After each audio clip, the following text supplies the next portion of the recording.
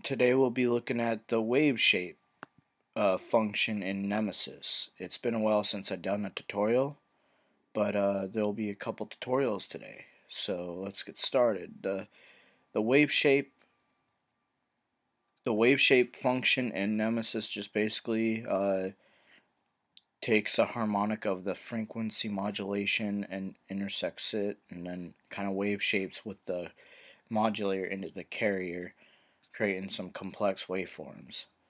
So basically you're getting this shaping this right here, which is pretty neat. So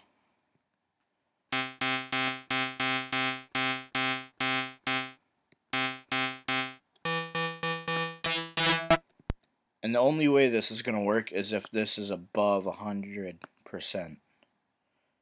If this was like right here, if it's not above 0, you're not going to get that. If it's around 100, you're going to get the full effect. Now let's initialize this, and those are some terrible waveforms to be showing you. Let's try a format saw and let's try a sync.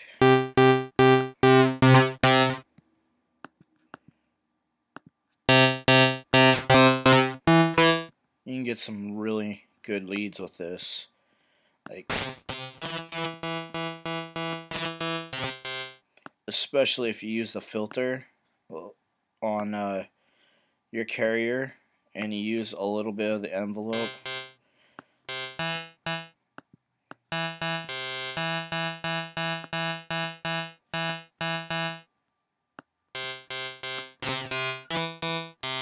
You can get some like nasty like basses with this too, like, and that's a terrible example, but you can get some nice stuff.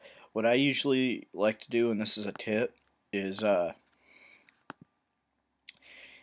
let's have a soft FM wave like that. Just kind of cut it off with the filter a little bit and use a saw, and I want to make sure I'm on there. And you'll kind of get a hybrid of them. You can get some nice transitions while moving this knob. Remember to experiment with the phase and all the modes. You'll get some nice stuff. Even cleaning it up with the phase will kind of give you some nice detail in your sound. That's about it for the soft version. The hard version takes that frequency and shapes it harder than the last one with the FM, which Tone 2, it's a unique wave shaper than Rob Pappin's Blue 2. They're both different. They may share the same name and the same concept, but they're both different.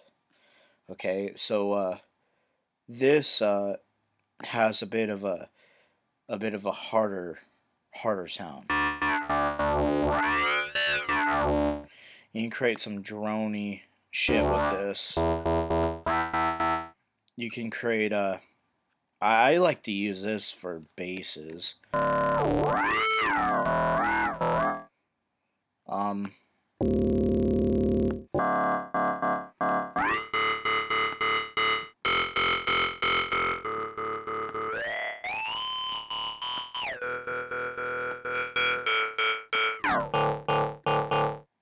See how we got that sound a little bit?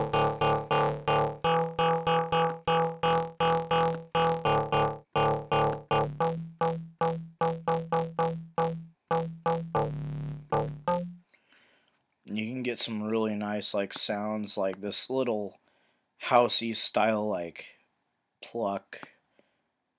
Kind of sounds like a Spire preset.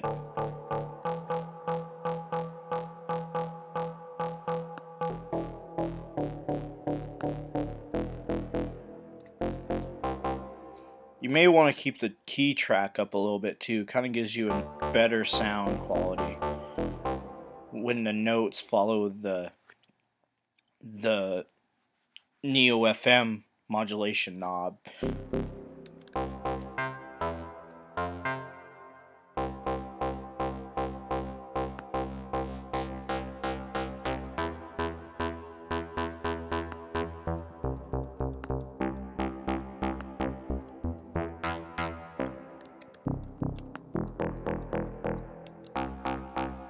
So we created kind of a guitar-like tone with this one.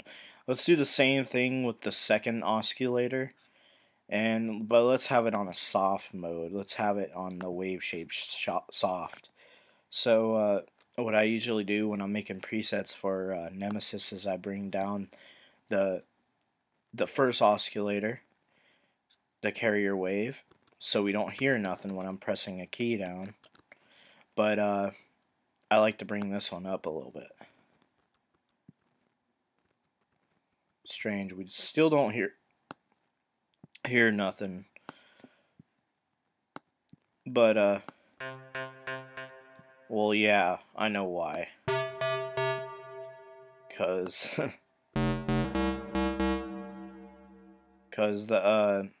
the modulation was not up there. So it has to be above 0. Or you're gonna get this static like noise with some waveforms. Some waveforms won't even play at all.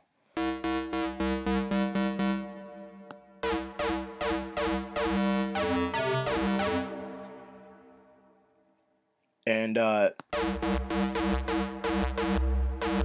just like I said before, this is way different than your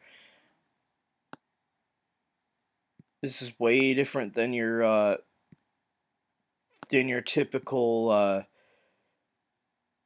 Bluetooth wave shaping, and this is their own flavor of wave shaping.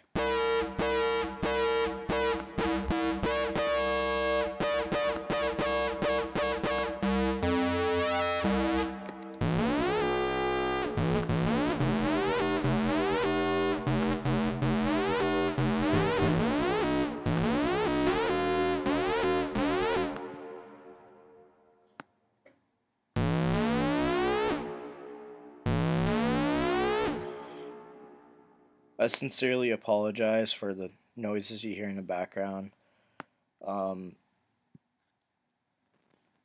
Somebody's being a dickhead and they're making noise in the background out there. But yeah, just mess around with this. You know, you can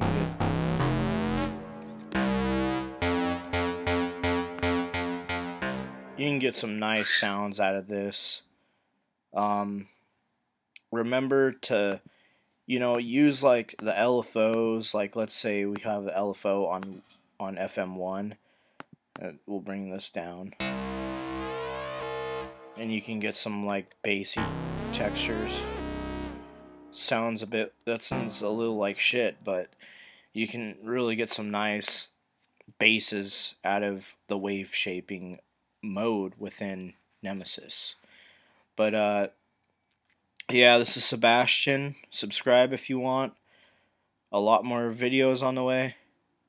Sebastian out.